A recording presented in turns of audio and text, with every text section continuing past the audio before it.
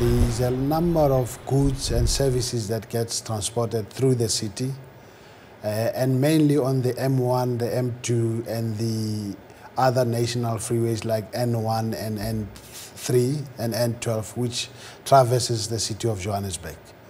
So in particular, the M1, on a daily basis, there's about 80,000 cars, including trucks, that goes through the M1 section of the freeway system.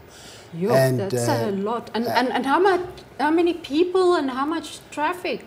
Or how much freight, rather, yeah. This is more than 250,000 people going through or using the M1 on a daily basis. In terms of freight, we are estimating that we did a study about 2009, 2010, and there were about more than 200,000 TEUs, which is what is called the twin equivalent units, which is like your containers that get carried on the trucks. There's more than 200,000 of them that get transported into Johannesburg and out of Johannesburg to the SADC region.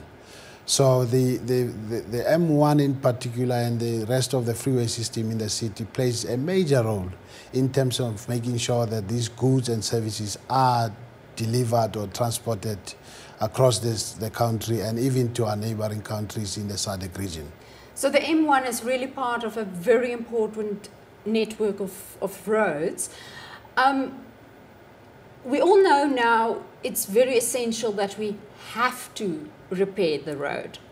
But do you also make use of this opportunity now to better incorporate or interconnect public transport with the M1 in order to have a long-term solution for all the traffic congestion we are experiencing already?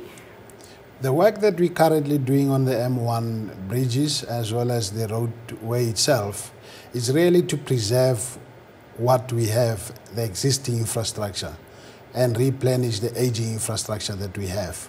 With regard to accommodating public transport going forward, there's an assessment that we're currently undertaking, which we call the Freeway Improvement Assessment.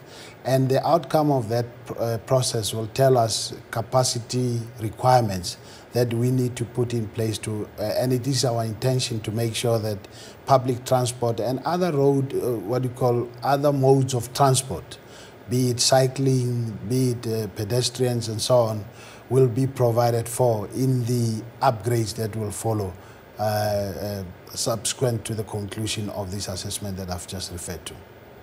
But in the meantime, we have to take the pain and have the road be repaired. Unfortunately, yes. These are repairs that are necessary for us to keep the existing infrastructure in place and also extend the lifespan of that. So we're really pleading with the road users to be patient with us. I think when one looks at the long-term benefits of this rehabilitation, they outweigh the temporary inconveniences that people are experiencing now.